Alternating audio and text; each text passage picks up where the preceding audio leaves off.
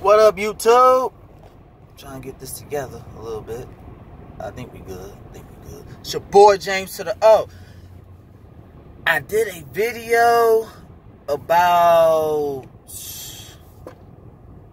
Daniel Holtzclaw, the Oklahoma City police, the one that got convicted of all these sexual charges. 36 counts, got found guilty of 18 of the 36, which is basically in half. They gave him 261 years in prison, all consecutive. Like, he's gonna die there. But when I looked through all the documentaries, the other YouTube stuff, channels, wherever I went, this guy's case gonna get overturned. There's too much discrepancies. You got a crackhead literally on the witness stand testifying, and they listen to this woman. This woman, they like, she's slurring her words. They pulled her in, drew blood from where they, oh, she on PCP right now, this minute. You like, what? He got found guilty over her? That's discredibility within itself. Stop it. I'm like, this is outrageous. So I'm going like this. This case gonna get overturned. It's gonna be a minute, because the appeal process is gonna take a long time. They wanted him in there, and they got what they wanted. But all these wrong descriptions about him being Mexican, him being black, I'm like, he's not Mexican, he's not black. Like, Daniel Holtzclaw, they said the dude is Japanese.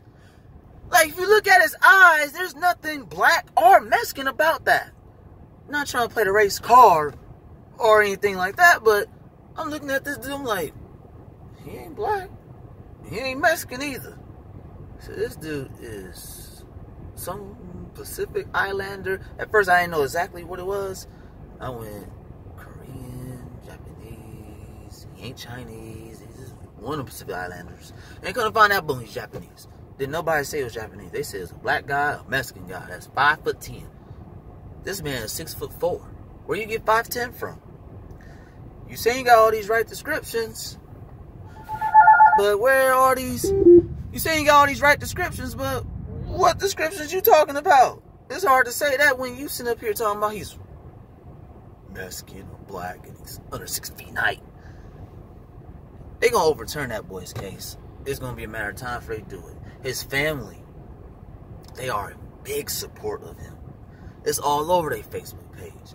And I spoke about him earlier in the year, and I kid you not, just about their whole family reached out. I guess they went on YouTube, was trying to figure out what's going on with their family member, and they probably saw my video. It was like, and they shared my video. I commend them for that, because that's pretty cool. And then one person like, I need to reach out to James Odin. Thank you very much for sharing this video and looking up all the facts and things that went down. Appreciate it. I don't know how they find me. But they found me, which is good. And the next thing you know, here come all the friend requesters on Facebook. They're Oklahoma fans. Big fans of Baker Mayfield. I like Baker Mayfield. I'm a fan of him too. No, I'm not an OU fan. No, I've never been in Oklahoma. I don't mind it. But, yeah. Family members reached out, which was pretty nice. Pretty cool. And it's like, I can't really say nothing bad about it. It's like, they in support of their family member. I'm in support of them too. Due to a simple fact, all them discrepancies they have, it's going to get overturned. Just a matter of time. But I thank the Holtzclaw family for reading and looking at my Facebook posts about him and videos about him and all the other good stuff. They probably might see this video too, but hey, I commend it all. Very thankful for that.